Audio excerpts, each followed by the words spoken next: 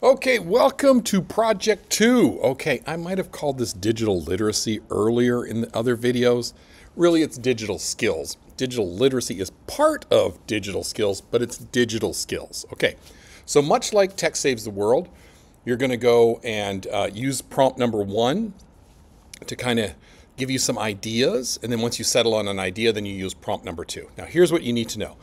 You need to, there's a list of subjects for digital skills. You'll just get that from below. It's one of the ones below.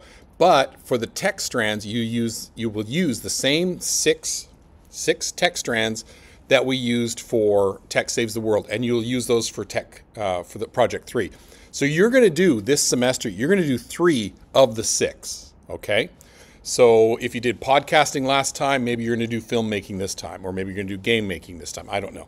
But anyhow, you will get that information from above up there in Project 1, where you'll get the subjects below this one in Project 2 here. So pick a subject that interests you. Maybe spend a little time researching what each one of those are, but pick one that interests you. Again, pick if you're going to work as an individual, a partner, or a team, and then go in and do the prompts so that you get the ideas, and then you get the learning plan. Then once you have the learning plan, you follow it all the way through to the end, and then you use the turn in button to get it turned in by the due date, and you're set to go. So you're going to do some great and amazing things in this, and we can't wait to see what they are. And at the end of everything, once you've turned it in, and you will still turn in a video with reflections, you'll turn in a slide that we put on out in the hallway, and then we will do like a show and tell in class where everybody will get up and they'll show like, hey, this is my robot and it's going to do this, or this is my movie and let's watch this, pop some popcorn and have a fun time. So we're going to have a great time with Project 2, and good luck with it.